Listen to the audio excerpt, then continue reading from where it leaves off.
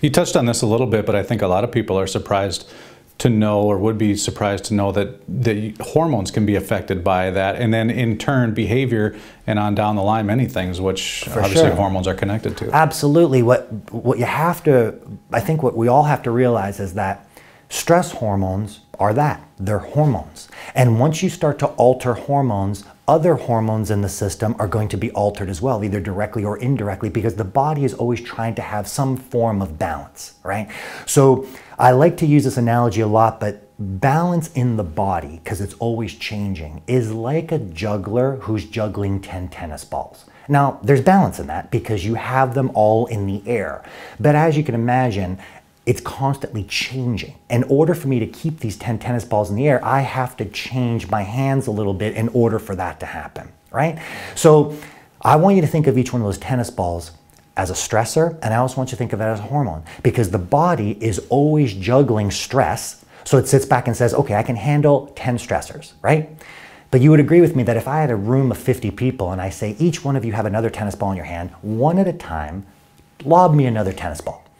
At some point, I'm going to be juggling 15, 16 tennis balls. I'm not going to be able to get one more tennis ball, right? So the 16th person lobs me another tennis ball and I can't quite catch that tennis ball. Well, what happens? I don't just drop that last tennis ball, I drop everything, right? Well, that's how the body is. That's called allostatic load. The point at which your body can no longer maintain balance, that is really the beginning points of disease and illness, because as long as your body's juggling, adapting, it can fight off stuff. So that's why people say, well, I know a friend, they're under stress all the time and they don't get disease. Well, that's because they're still juggling. Their body's still fighting. But at every one of us, we all have a breaking point where we just can't handle even one more thing.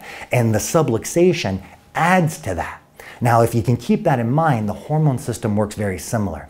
If you affect one hormone, you're going to have a direct effect on another hormone. So, for example, if there's stress hormones are involved, so you have an increased amount of adrenaline, increased amount of cortisol, well, there's going to be an effect with that. So we know through research that if you increase cortisol, things like dopamine and serotonin, the feel-good hormones of the body, they start to decrease.